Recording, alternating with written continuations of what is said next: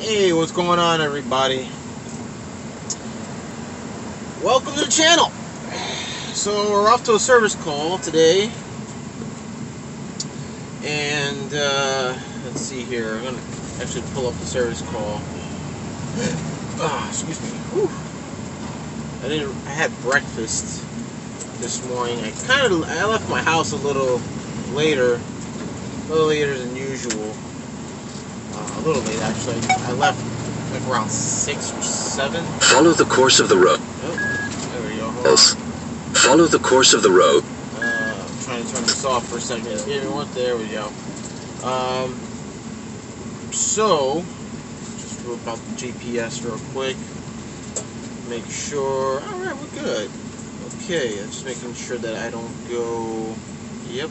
So, I got this pretty cool commercial app for commercial vehicles. Let me just actually pull it up. I want to make sure. It's called Hammer. It's mainly for truck drivers, commercial truck drivers, tractor trailers. But I use it now for, well, this is a commercial vehicle that I drive. So there are a lot of highways, parkways, expressways in New York City as well. So there's certain restrictions to that. So I'm on the West Side Highway in Manhattan right now. And now, for highways for commercial vehicles that I'm driving, or any type of commercial vehicle, are allowed to drive in. EFDR Drive, there are no commercial vehicles allowed there. Safety camera ahead. Safety camera ahead. There are no. I like this app. It tells you where the safety cameras are. Parkways we can't drive in. Commercial vehicles are not allowed. What else? Yeah, I think that's basically it. So the West Side Highway turns into the Henry Hudson Parkway. So I have to get off on a certain block. I think on West 56. I have to exit off the West 56 to exit.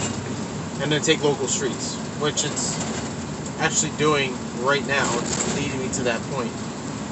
Oh wait, I didn't even pull up the service call. Sorry guys, let me just do that now. Policia. Oh no, not behind me. Oh, right. Let me just stop at this light right now. Alright. This iPad is... I'm still trying to get used to this iPad. I'm not an Apple guy. I'm more of an Android type of guy. But it is what it is. It's not my iPad. I don't own it. It's the company's iPad. So we're doing service tickets and service calls for this software on the iPad. Let's see what we got here. Today we are doing a time and material job. And basically on the notes, we're replacing some switches, some dimmers. Apparently this client has, let's see, yeah, well, this customer is having trouble with one of the dimmers. Bulbs are flickering, or could be possible that it's the wrong type of dimmer. Apparently they need the notes here tell me that the last electrician that was there, that works for us, he says that one of the lights requires a low voltage magnetic dimmer, which I may have in the back of the van. I might have it from a previous customer from yesterday, who also had the same, not yesterday, 2 days ago, who had the same issue, where he had a magnetic low voltage dimmer, and it basically was his LED bulbs were flickering, and it was shutting off. Times it would turn it on, it wouldn't turn on. Times it would turn on its own. So yeah. And here's the thing, I actually want to keep those of you in mind, especially general contractors out there. It's a common mistake, and homeowners and renters. Sorry if the camera's shaky. Safety camera ahead. When it comes to selecting dimmer or dimmer switches, meaning there's a toggle and a dimmer combo set, and you're switching over to LEDs, or yeah, and that is, let's say you're switching over to LEDs, right? You want to keep an eye out on the type of dimmer you want for that bulb. We've had a lot of calls where I've been in a lot of calls, a lot of customers' homes, where simply enough that they'll just get any dimmer and assume it'll work for the bulb that they got. Frankly, that's not the case anymore. Back then in the day, the dimmers, back in the day, were the dial dimmers or the sliding, the sliders. Back then, yeah, it was just an incandescent bulb or halogen bulb, and some fluorescent bulbs could dim. But back in the day, it was incandescent halogen type bulbs, where the dimmer would just work on those type of bulbs. That's what they were designed for.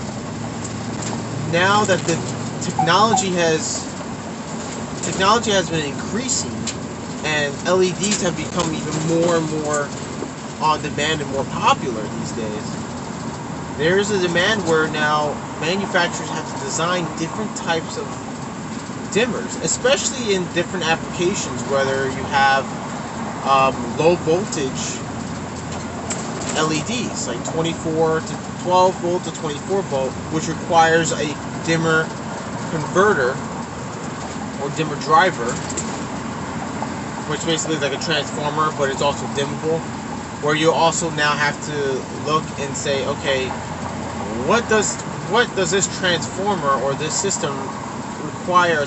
What type of dimmer does it require? So you go either low voltage type, magnetic low voltage, or if the transformer just requires you to just get a dimmable transformer specifying only LEDs only, and it doesn't require you to get like a low voltage magnetic transformer, which most of the case it does. Yes, purchase that. You have to really look at the specs and the demands of the type of bulb you use, or the type of system you're using or installing. Okay, for instance, now for homeowners or general contractors, if you're having guys or one of your own guys installing light fixtures that are just strictly LEDs, and the customer wants to put dimmers, before even going about purchasing the fixture, just don't buy a typical LED fixture and then assume it's dimmable. Some are not. Okay, so it's always good to look at the specs. Find out in the spec sheets or on the product that if it's a dimmable type fixture, light fixture, what type of voltage does it require? Is it a 120 or 110, 115, 120 volt, or if it's a 12 volt, it requires a low voltage dimmer, 120 to low voltage. So basically have like a low voltage transformer or a type of rectifier that will change into 24 or 12 volts. 12 volts.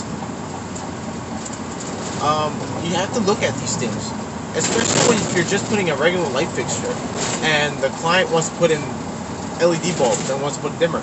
Make sure when purchasing, or if the customer is purchasing the bulbs themselves, make sure, let them know, hey, listen, if I'm going to put a dimmer in here, this dimmer is going to be specifically only for LED bulbs. Make sure you get an LED bulb that is dimmable, okay, and it's compatible with this dimmer.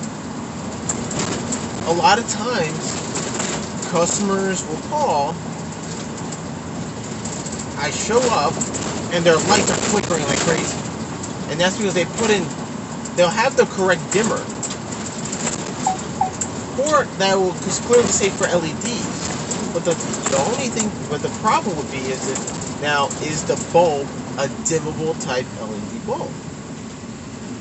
And majority of the time, I get a ladder, I get up there in the light fixture, I unscrew the globe or the glass shade, and usually the bulb is non-dimmable. It's non-dimmable bulb.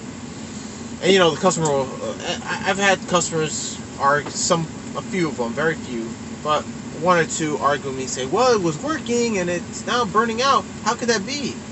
How is it non-dimmable when it strictly says on the dimmer is LED?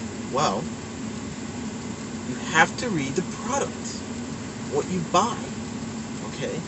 If the LED bulb states not dimmable or not compatible with dimmers, it's not compatible with dimmers.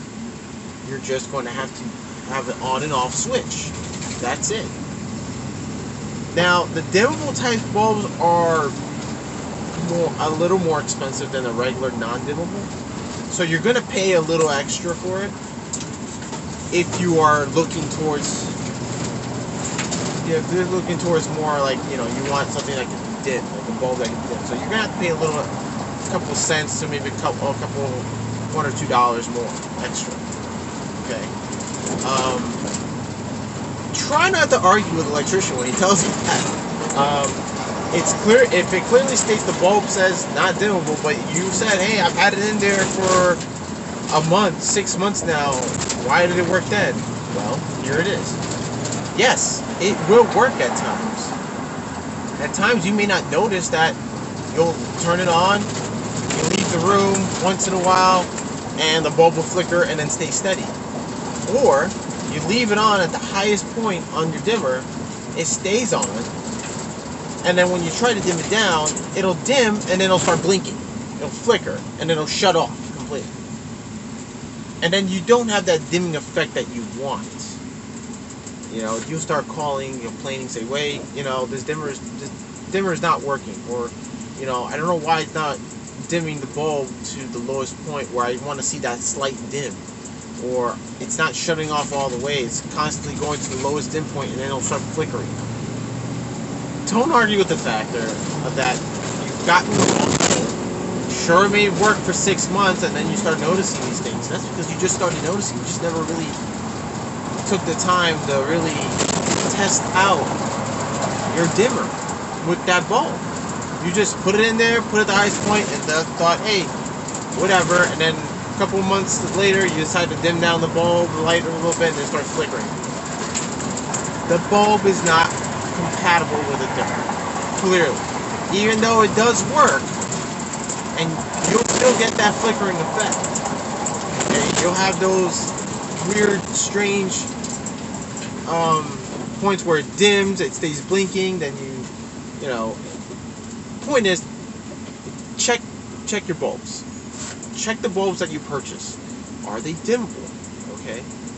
Now, also make sure if you have a dimmer, if you have a dimming system, a system that dims at 12 volts or 24 volts, and you're buying a bulb that is 120 volt bulb and it's not working, clearly your fixtures are designed, because they do have, I've seen it before, they do have A19 type Edison screw bulbs where it works on low voltage, and these type of bulbs specifically work for low voltage systems. If you put it in and expect it to like work, you have to read what the bulb says. If it's 12 volts only, 12 volts only. That's for that system. If you're putting 120 volts, it's not going to work. It's just clearly going to sit there and like not turn on. Listen, don't fight about it. You bought the wrong product. Go back, do your research. Make sure whatever electrical system you have, or whatever lighting system you have, it looks all fancy schmancy looking.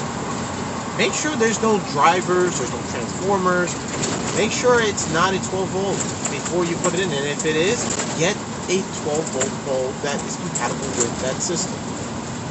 Plain and simple. It's not really rocket science, to be honest with you. So, for you guys out there, contractors especially, make sure you get the right product.